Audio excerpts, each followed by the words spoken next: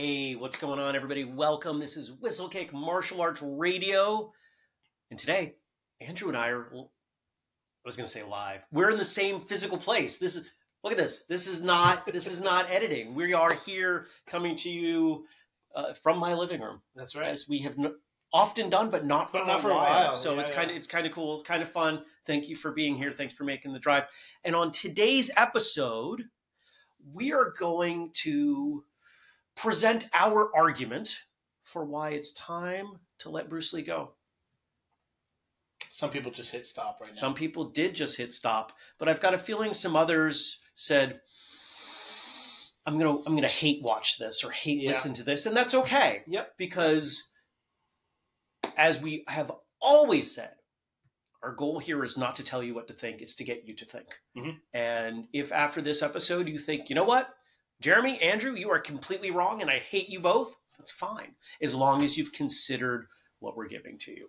But before that, just a couple things to keep in mind. What do we do here at Whistlekick? Well, we are here to connect, educate, and entertain the traditional martial artists of the world, no matter where you are, no matter what you train, how, when, why, with whom you train. We have published our 6 freedoms of martial arts that the entire team is very much behind. And if you haven't checked that out, you might go to whistlekick.com and check out those freedoms. While you're there, you could also find something in the store, like maybe a shirt or some pants or some sparring gear or whatever else is over there. And if you use the code podcast15, you'll save 15%. whistlekickmartialartsradio.com is the place to go for everything related to this show. It's where we bring together transcripts and all that good stuff. And while you're over there, you can sign up for the newsletter. You could check out every single episode we've ever done. And why do we do it? Well, because we believe that martial arts makes people better. We believe that if we could get everyone in the world to train for just 6 months, the world would be a dramatically better place. And that is our mission. And if you're aligned with our mission, please consider helping us out in any way that makes sense. And the way that I would ask you most to consider is our Patreon, because yes, there are financial elements to what we do. And if you contribute as little as $2, you can help us out at patreon.com/whistlekick. And we've got tiers that go up from there with tremendous value. And how do we know there's tremendous value? Because people don't stop their contributions. It is an absolutely insane retention number as we go through. So, yeah. Anything else? No, I think that's good. All right. It has been over 50 years since Bruce Lee passed, right? 1971? I think it's 50 years this year. 50 years, okay, 73? Yeah, I think 50 years last month, actually. Okay. I did, that's right. I did see a bunch of stuff. Yeah. And it is difficult to overstate Bruce Lee's role in the martial arts community globally. Mm-hmm. I would argue that he is one of the most recognizable figures anywhere. Yep. I don't think there are very many people who, if you show them a picture of Bruce Lee, would not know that it's Bruce Lee. Mm-hmm. Okay. He is iconic. Absolutely. His contributions to cinema, mm-hmm. his contributions to the martial arts, one of the things we've heard on past episode of Martial Arts Radio, his contributions to the world for essentially non-white individuals. Mm-hmm. Yeah. Huge. Yep. Huge. And not something that he had planned on, but his contributions to pop culture. Yes. Huge. In fact, if I go back to the early days of Whistlekick and working for venture funding, which never panned out, but if somebody's out there with a lot of money and you want to help, let me know. One of the things that I said in my pitch mm-hmm. was, as a kid growing up in the martial arts, the only thing I had to represent what my passion to the world was a Bruce Lee t-shirt. Mm. It's Bruce Lee. Yeah. He's larger than life. And I want to make sure everyone understands that as we walk down this path that we've just kind of completely set up, and everyone's out there probably saying, yeah, I agree with where you are so far. Where's the fire and brimstone that you're going to throw at some of us and make us very unhappy? I want to make sure we set this up right because we're on the same page. Bruce Yeah. Lee has made massive contributions. Absolutely. Right now, I can see 2 books on the bookshelf. Bruce Lee books. You gave me one of them. I did give you one. But here's the general idea. As long as Bruce Lee occupies this Pedestal, basically. pedestal, and such a large one, and in such a large way, it makes it impossible for other people to come up. If you watch a lot of, medieval such movies, right? Game of Thrones-esque, there's often a discussion about, hey, King so-and-so, you're old, it's time to let the crown go so somebody else can come up with some new ideas. And that, to me, is kind of the premise that we're working from here. If the king of our realm of martial arts has been gone for 50 years, nothing can change. Yeah. We can't grow. You can't have growth without change. So if we are locked into whatever Bruce Lee was and thus is, there's very little we can do. Yeah. And we run the risk of the longer we have him on a pedestal, the harder it will be for him to be taken off that pedestal. And we did an episode a couple hundred episodes ago about not putting your instructors on a pedestal and how bad that can be.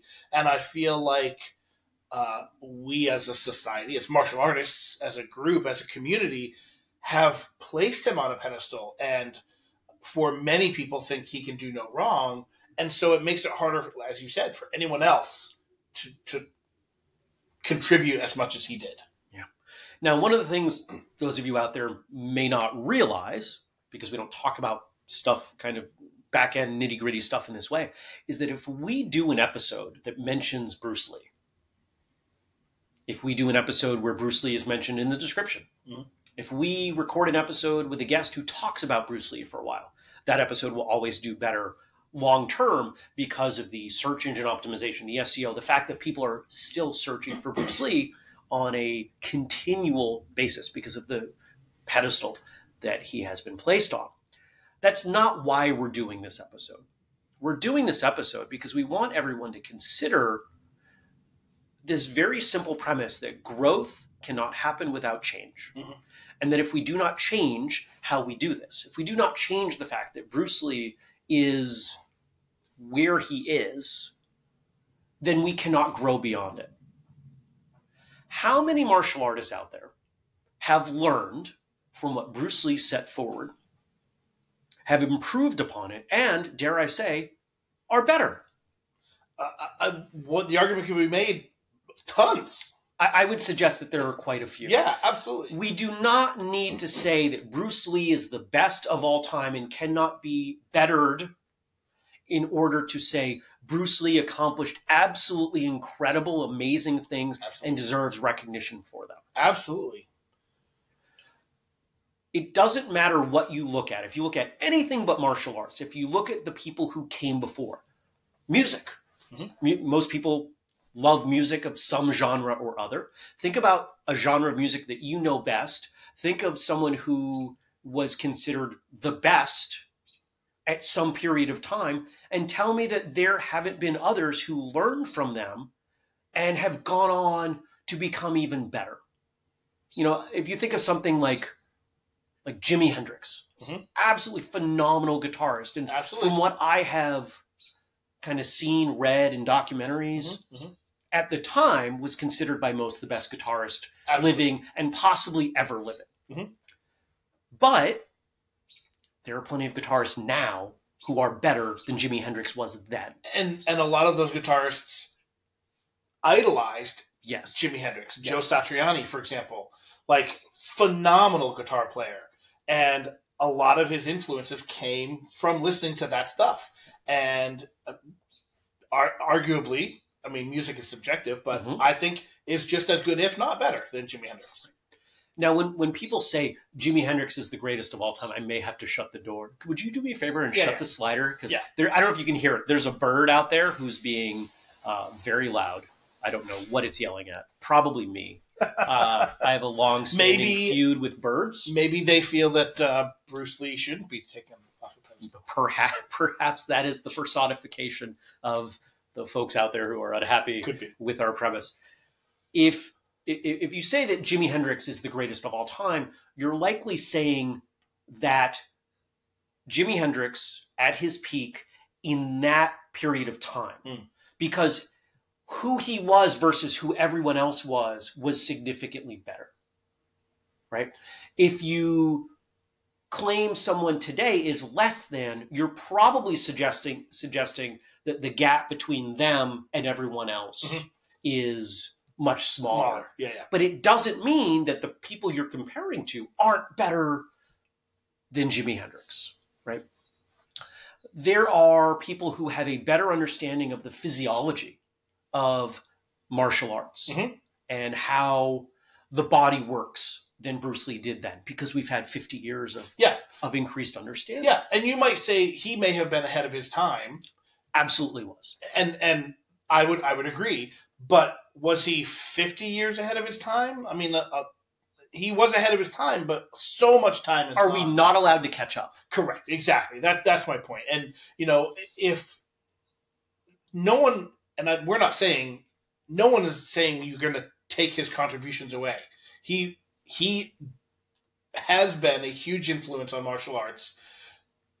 We're not taking those things away, but if we are not allowing other people to be recognized for their contributions, it diminishes the whole community. This circles back to the argument that we've made on the show a number of times with, some sort of math logic to show that if your goal as an instructor is not to help your students become better, then martial arts is doomed to degrade over time. And this is very similar to that.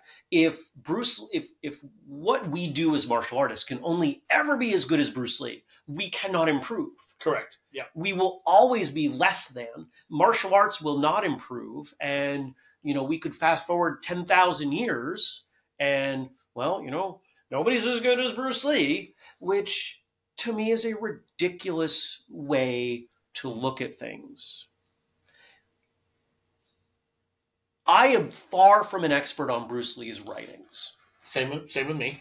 But my basic understanding of the things that he stood for suggests that he would never have wanted people to take what he put forward and leave it unchanged. And preserve it in amber. It seems, in fact, the antithesis of what he set forward with Jeet Kune Do. It was meant to evolve. It was meant to be personal. Yeah. And, there are folks out there, we've talked about them, we've had some of them on the show, who have encapsulated what Bruce Lee taught in the 60s as Jeet Kune Do and treat that as a style. I'm not going to say that that's wrong. I find that actually incredibly interesting from a historical perspective, from a martial arts perspective, from the idea of how do you get into the head of somebody who has been gone for 50 years? Well, what was it they were teaching towards the end of their life? Great. But I'm never going to say this is all I want to learn. Yeah. And, the other thing to think about is one of the things that he is lauded for is his combining of styles, right? A perfect example is in Enter the Dragon, that fight scene in the beginning when he does an armbar. Like that, as I understand it, I was not around then training, but as I understand it, like he was a striker, and then all of a sudden he got on the ground and did some, what we know today as BJJ. That was a big deal. Yeah. But how many martial artists today train in multiple different styles?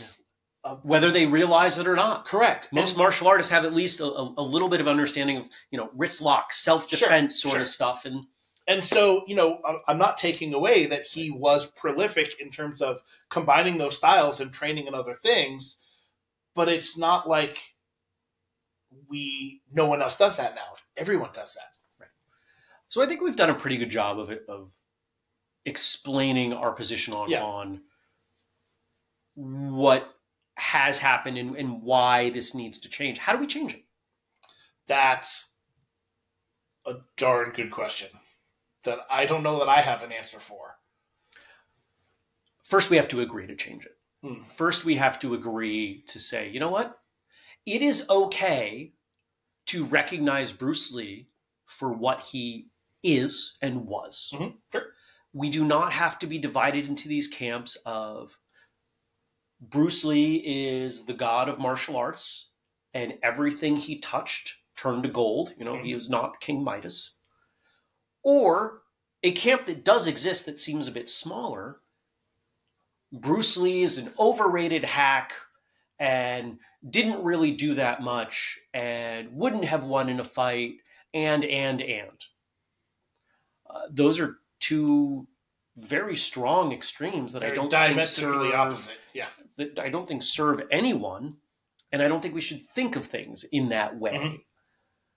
I think if we recognize that, like anyone who has come before, we can look at Bruce Lee's achievements, learn from them, grow from them, and improve upon them in the same way that we might look at General Choi of Mm-hmm. Taekwondo or Funakoshi Mm-hmm. of karate or, I don't know. Or whoever. Sensei Yoshiba from of Aikido. Yoshiba, yeah. Yep. Right? Like there's just,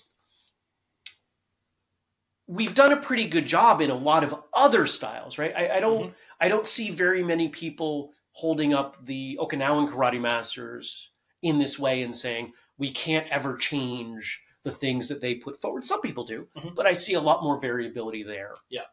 And we've had a number of people on the show who have gone in and around Aikido in a lot of really interesting ways. In fact, I don't think it's aired, but we just had somebody on the show who actually, yeah. It aired. Yeah. You're talking about Ruckus? Yeah. Yeah. Okay.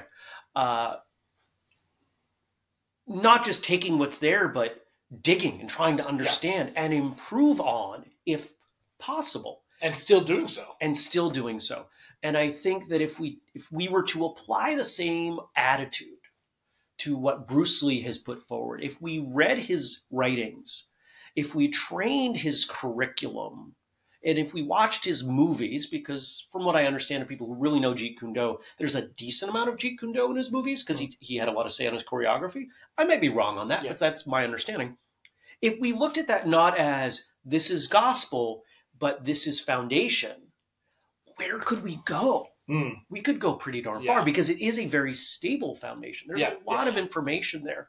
And I think that, you know, it reminds me of religion. Because for a lot of people, Bruce Lee is, I don't want to say capital G God, but you know, the word God, that he is a God, that he put forward so much wonderful stuff that it's sacrilege to try to improve upon it. And a lot of, and I'm putting this in air quotes for those that are just listening, a lot of his disciples can be very fanatical about him and what he's done. And so, it does, for some I have seen, they definitely view that kind of as a religious figure. I would suggest, and I think we'll probably start to wind here because I think we've beat this horse a bit. Yeah. I would suggest that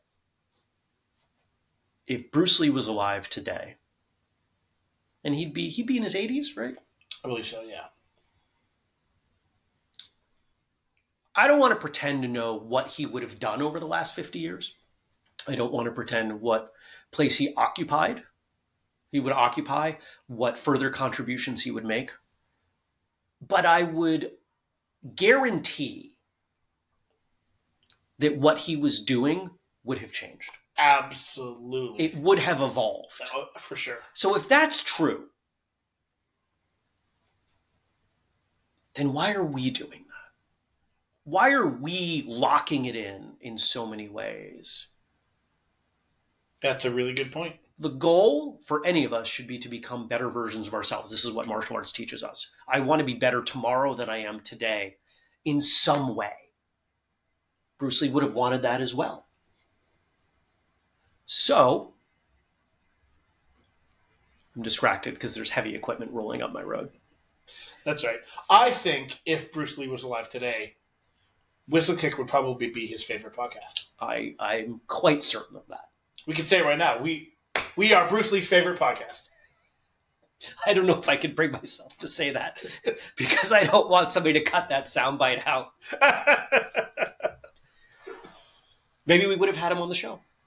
You know what? I bet we would. Yeah. If you look at who else we've had on the show, I bet he would have come on the show. So, let's see. Is that picking up? It's probably some background noise. That's right. This is what happens when you live on a dirt road. They maintain it, and it takes a lot of noise. All we're asking of you is to consider this. In the same way that we've asked you to not put your instructors on pedestals, in the same ways that we've encouraged you to constantly make progress, not just in your own training, but what your goals are. As you get closer to your goals, as you become better and more refined, we want you, you should want you to set bigger, loftier, higher goals that require you to grow even more. If you've reached that goal, if you've got nothing more to do, well, now you die. Yep. Not necessarily literally, but at least figuratively. You've got to keep moving forward. And that's sad. Yeah. And I would suggest that we owe that to the memory of Bruce Lee. In fact, I would say the more you hold him in high regard, the more you owe it to his legacy to take what he has provided and advance it, to grow it, to make it more than it was. Because I cannot imagine he wouldn't want that. Agreed. If you have feedback for this, find us on Facebook. We have a relatively new group. We grew out of the behind the scenes group. We are now the Martial Arts Radio page on Facebook, but you can also reach out to us individually with emails. Jeremy at whistlekick.com, Andrew at whistlekickmartialartsradio.com. We'll change that soon. It's on the list soon. You can leave comments. You can go to the website, whistlekickmartialartsradio.com. You can leave a comment there. But if nothing else, I hope that you really do consider what we're saying. And if there are people in your life that idolize Bruce Lee, maybe you can have a conversation with them. Maybe you can understand why. See where that takes you. If you want to support us, remember, we've got that Patreon, patreon.com/whistlekick. We do events. We do all kinds of cool things. Check us out at whistlekick.com. See all the things that we've got happening. Hopefully we can see you somewhere at some time. And if you want to follow us on social media, we're at whistlekick. I think that takes us down through to the end. So until next time, train hard, smile, and have a great day.